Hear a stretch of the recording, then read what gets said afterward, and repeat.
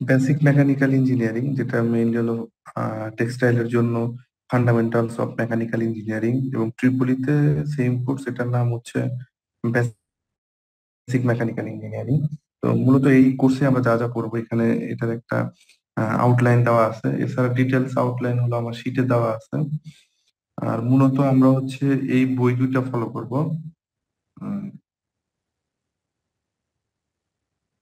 আমরা আহ এটার জন্য এই বই দুইটা ফলো করব।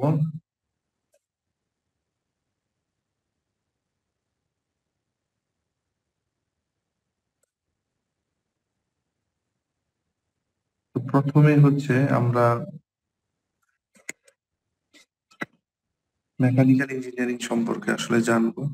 মূলত মেকানিক্যাল ইঞ্জিনিয়ারিং, যেটার বাংলা অর্থ হলো যন্ত্র প্রকৌশল। বেসিক্যালি এখানে হচ্ছে যান্ত্রিক যে বিষয়গুলো রয়েছে, অর্থাৎ এটা হচ্ছে ইঞ্জিনিয়ারিং এরই একটা ব্রাঞ্চ, যেখানে যান্ত্রিক ব্যবস্থা সমূহের রক্ষণাবেক্ষণ করা, নকশা করা এবং এটা বিশ্লেষণ করা হয়। বেসিক্যালি এটা ডিপেন্ড করে হচ্ছে, পুরো বিষয়টা হলো ফিজিক্সের লর উপর গুলো নির্ভর করে।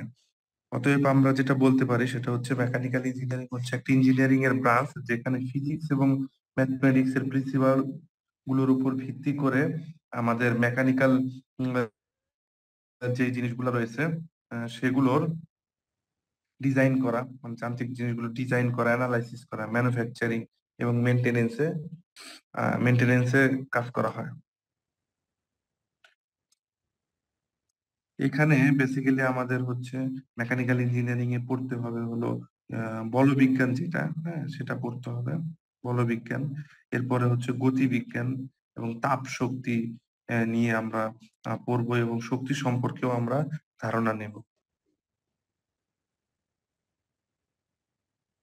মূলত মেকানিক্যাল ইঞ্জিনিয়ারিং যে যে সেক্টরে কাজে লাগবে সেটা হচ্ছে যে আহ, বিভিন্ন ধরনের গাড়ি এবং বিমান নির্মাণ প্রতিষ্ঠানে বা এই সকল কাজের জন্য।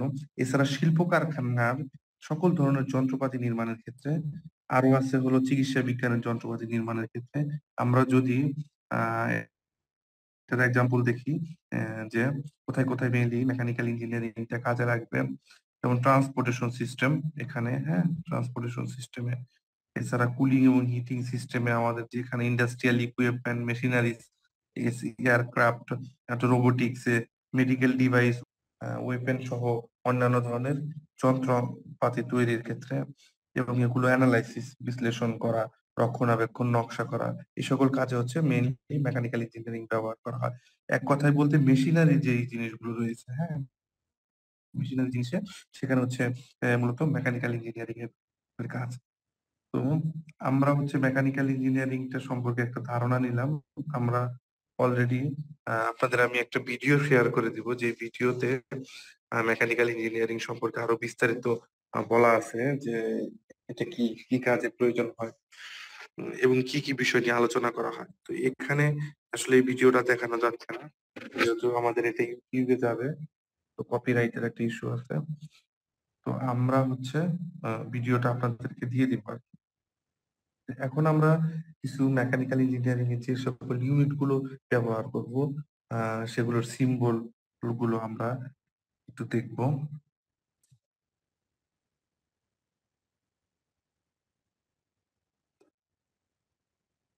তো আমরা হচ্ছে মেকানিক্যাল ইঞ্জিনিয়ারিং যে সিম্বল গুলো ইউজ করি, সেগুলো দেখব। এবং ইউনিট গুলো এখানে লেখা আছে, এখানে বেশ কয়েকটা সিম্বল এবং ইউনিট দেওয়া আছে। যেমন বেসিক আমরা যেগুলো এরিয়া, তারপর এর আগে আমরা শিখেছি energy, force, pressure, heat transfer, এগুলো আমরা কিন্তু আগে থেকেই জানি। তো এগুলোর হচ্ছে সিম্বল এবং ইউনিট গুলো আমাদেরকে কিন্তু জানতে হবে, কারণ এটা হচ্ছে আমাদের প্রয়োজন হবে পরবর্তীতে।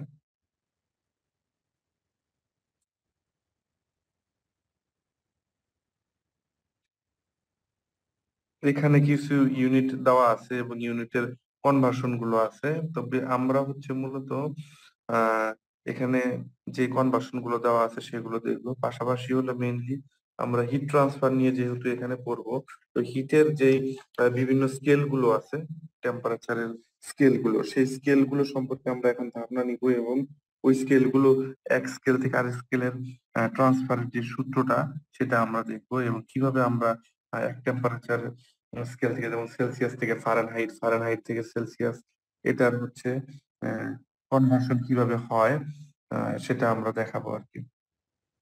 তো আমাদের টেম্পারেচারের যে স্কেল গুলো রয়েছে সেগুলো দেখবো। তো প্রথমে হচ্ছে আমরা সেলসিয়াস স্কেলটা দেখবো।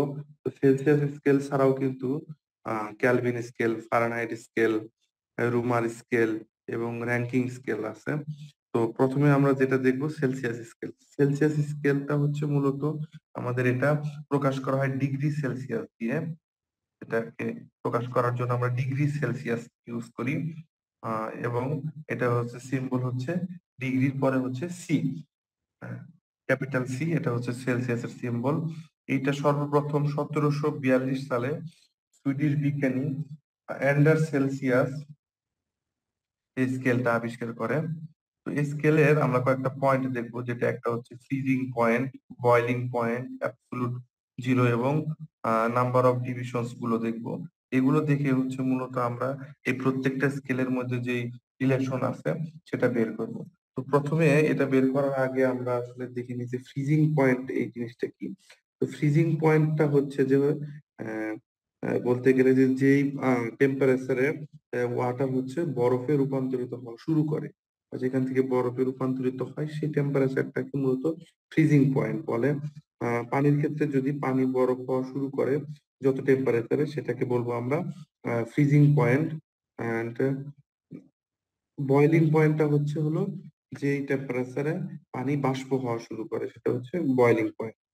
এছাড়া অ্যাবসোলুট জিরো যেটা, সেটা হচ্ছে অ্যাবসোলুট জিরো হচ্ছে সেই পয়েন্ট যে টেম্পারেচারে আসলে আমরা এই স্কেল দিয়ে আসলে পরিমাণ করতে পারবো না, যে টেম্পারেচার, অর্থাৎ সর্বনিম্ন একটি টেম্পারেচার কোন ইয়ার সর্বনিম্ন টেম্পারেচার যেটা হচ্ছে এর চেয়ে নিচে গেলে আমরা পরিমাপ করতে পারবো না, অর্থাৎ ওই পয়েন্টটা পর্যন্তই আমরা এটা মান নির্ণয় করতে পারবো, এছাড়া পারবো না।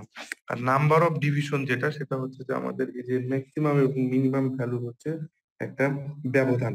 যেমন আমাদের এই যে বয়লিং পয়েন্ট যেটা আছে, ফ্রিজিং পয়েন্ট রয়েছে, সেই বয়লিং পয়েন্ট থেকে ফ্রিজিং পয়েন্টের যে ব্যাপারটা সেটা হচ্ছে number of divisions.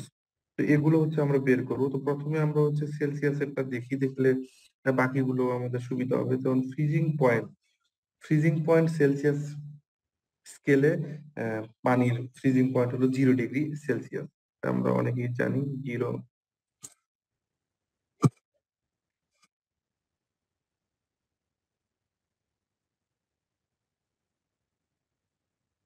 Degree Celsius, তাই না? সেটা, এবং বয়লিং পয়েন্টটা হচ্ছে হলো আমার 100 ডিগ্রি সেলসিয়াস। এটা কি 100 ডিগ্রি সেলসিয়াস, এটা হচ্ছে পানির বয়লিং পয়েন্ট।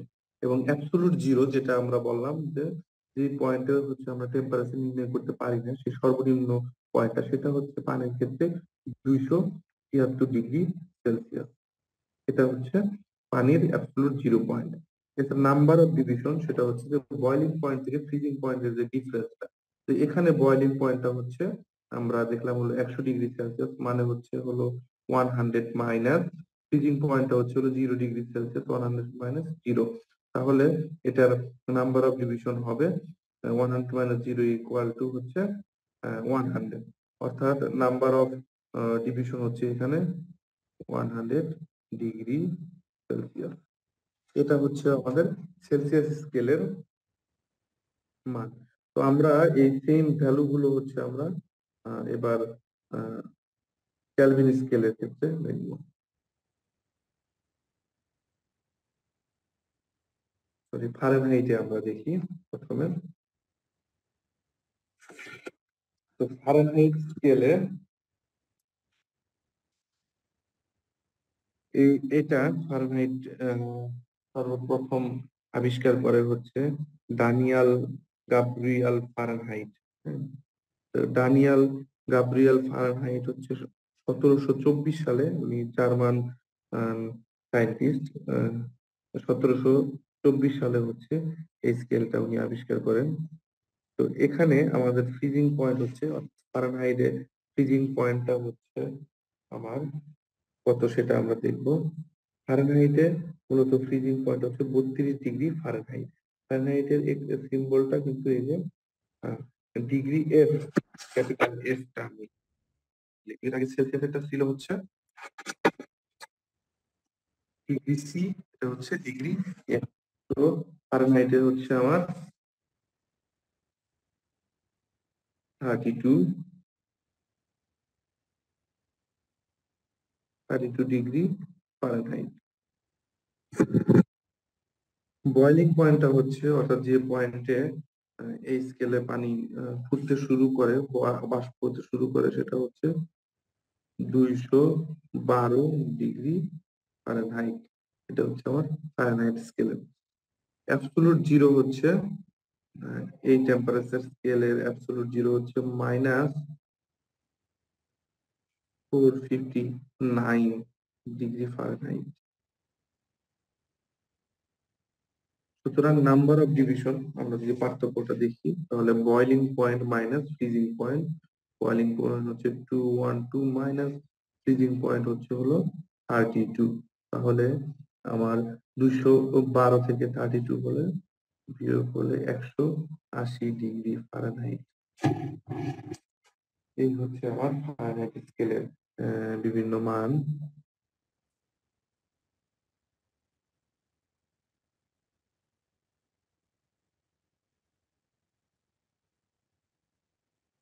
তো এবার হচ্ছে আমরা দেখবো ক্যালভিন স্কেলটা।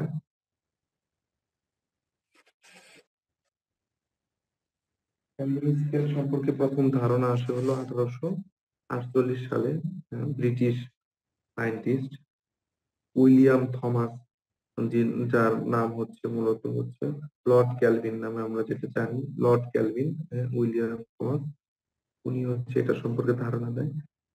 ক্যালভিন স্কেলে আমার হচ্ছে ফ্রিজিং পয়েন্ট যেটা, সেটা হচ্ছে হলো 273 ক্যালভিন। এখানে এর আগে আমাদের ফারেনহাইট এবং সেলসিয়াস স্কেলের ক্ষেত্রে কিন্তু সিম্বল যেটা ছিল সেটা হলো ডিগ্রি সেলসিয়াস এবং ডিগ্রি ফারেনহাইট, কিন্তু ক্যালভিনের কিন্তু কোনো ডিগ্রি হবে না, শুধু কে দ্বারা আমরা প্রকাশ করব। তো এখানে ক্যালভিনের বয়লিং পয়েন্টটা হচ্ছে 373 হচ্ছে, ফ্রিজিং পয়েন্ট হচ্ছে 273, বয়লিং পয়েন্ট হচ্ছে 373 ক্যালভিন। আর অ্যাবসোলুট জিরো হচ্ছে 0 ক্যালভিন, অ্যাবসোলুট জিরো। এবং নাম্বার অফ ডিভিশন হবে তাহলে 373 মাইনাস 273 ইকুয়াল টু 100 ক্যালভিন। এই হচ্ছে ক্যালভিন স্কেলের যেটা মান।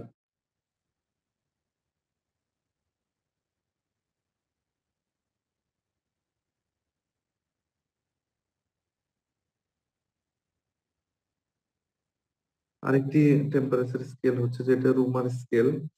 রুমার স্কেল 1730 সালে ফ্রেঞ্চ সায়েন্টিস্ট অ্যান্টনি ফরচন্ট ডি রুমার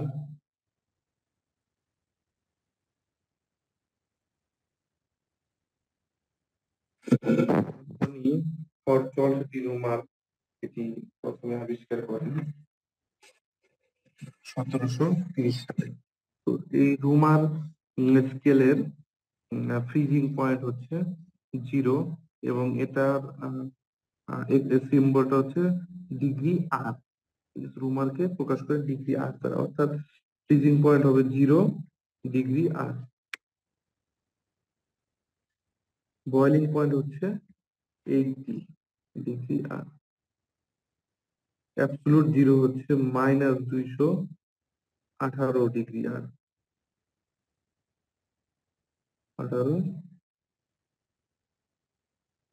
218 ডিগ্রি আর।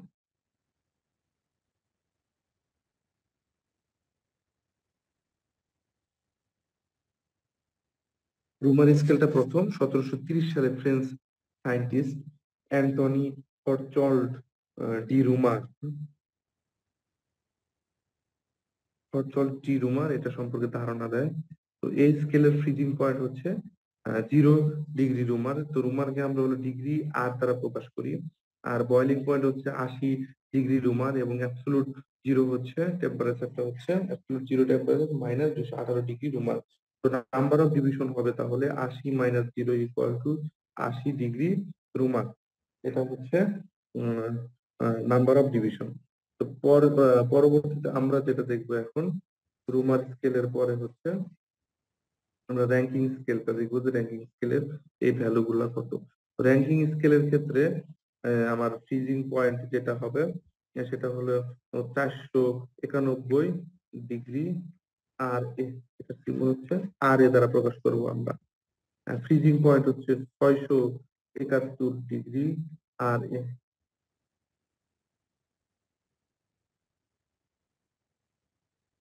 আর এবং অ্যাবসোলুট জিরোটা হচ্ছে 0 ডিগ্রি আর এ। সুতরাং আমার নাম্বার অফ ডিভিশন হচ্ছে 671 মাইনাস 491, ইকুয়াল টু হচ্ছে আমার 180 ডিগ্রি আর এ। এটা হচ্ছে আমার র্যাঙ্কিং সাইকেলের মানগুলো।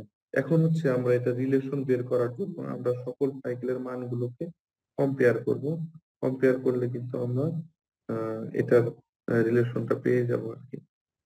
অর্থাৎ এক টেম্পারেচার থেকে আরেক টেম্পারেচার কনভার্ট করার জন্য আমাদের যে সূত্রটা ইউজ করতে হবে সেটা। তো এখানে ছবিতে আমরা যেটা দেখতে পাচ্ছি সেখানে হচ্ছে যে আমাদের এই সকল স্কেল গুলো, যে 5টা স্কেল নিয়ে আমরা আলোচনা করলাম, সেলসিয়াস, ফারেনহাইট, কেলভিন, র্যাঙ্কিং এবং রুমার স্কেল, সেগুলোর বিভিন্ন মান দেওয়া আছে। যেমন অ্যাবসলিউট জিরো টেম্পারেচারটা কত, ফ্রিজিং পয়েন্ট ওয়াটারের ফ্রিজিং পয়েন্টটা কত, তারপর আমার বয়লিং পয়েন্ট গুলা কত, সেগুলো কিন্তু এই চার্টে পুরো মানটা দেওয়া আছে।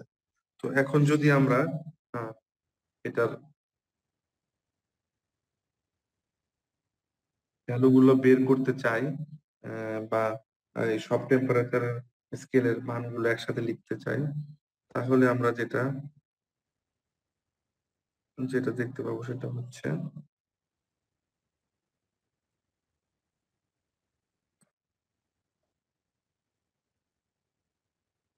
তো প্রথমে আমরা সেলসিয়াস স্কেল দেখেছিলাম। সেলসিয়াস স্কেলের আমরা সিম্বল সি দ্বারা প্রকাশ করছি।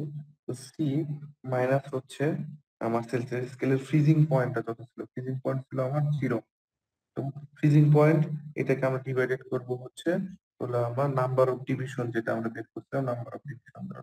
তো সেলসিয়াসের নাম্বার অফ ডিভিশন ছিল হলো 100। সেকেন্ড আমরা দেখেছিলাম ফারেনহাইট স্কেল। তো ফারেনহাইট স্কেলের জন্য আমরা এফ, এবং ফারেনহাইট স্কেলের ফ্রিজিং পয়েন্ট হলো 32 ডিভাইডেড বাই হচ্ছে নাম্বার অফ ডিভিশন হচ্ছে 180। এবং পরবর্তীতে যেটা আমরা দেখেছিলাম সেটা হলো ক্যালভিন স্কেলটা। ক্যালভিন স্কেলের জন্য কে, এবং এটার ফ্রিজিং পয়েন্ট ছিল 273, এবং নাম্বার অফ ডিভিশন ছিল কিন্তু 100।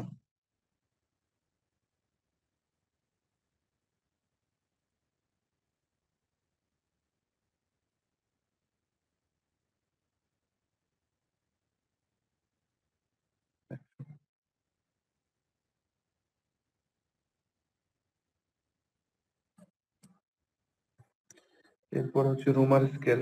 রোমার স্কেলের জন্য আর, এবং রোমার স্কেলের ফ্রিজিং পয়েন্ট 0, এবং নাম্বার অফ ডিভিশন হচ্ছে 80, এবং সর্বশেষে হলো র্যাঙ্কিং স্কেল আর এ, এবং এটার ফ্রিজিং পয়েন্ট হলো 491, এবং নাম্বার অফ ডিভিশন হচ্ছে 180। তো এই হচ্ছে হলো সবগুলো স্কেলের এর মধ্যে রিলেশন। আমরা যদি সবগুলো স্কেলকে 20 দ্বারা গুণন করি তাহলে এটা সিম্পলিফাই একটি ফর্ম আসে, সেটা হচ্ছে আমার আসবে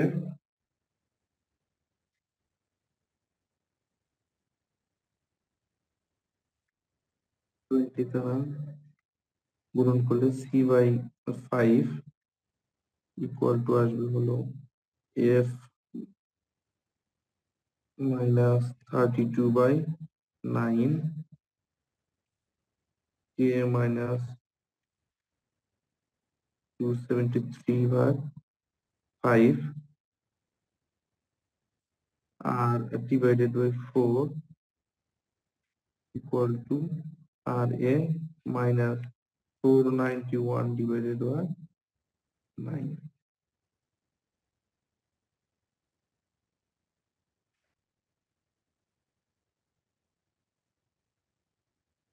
এটাই হচ্ছে আমার সকল স্কেলের মধ্যে যে রিলেশনটা, সেটা হচ্ছে সূত্রটা হচ্ছে এটা। তো এই সূত্র দ্বারা হচ্ছে আমরা ম্যাথও দেখতে পারবো যে কোনো একটা নির্দিষ্ট টেম্পারেচার থাকলে, যেমন -4 ডিগ্রি সেলসিয়াস টেম্পারেচারে ক্যালভিন স্কেলে এটার মান কত দেখাবে সেটা কিন্তু আমরা বের করতে পারবো। সেক্ষেত্রে কিন্তু আমরা এই যে সেলসিয়াস এবং ক্যালভিনের যে রিলেশনটা, এটা দিয়ে কিন্তু আমরা এক্সচেঞ্জ করতে পারবো।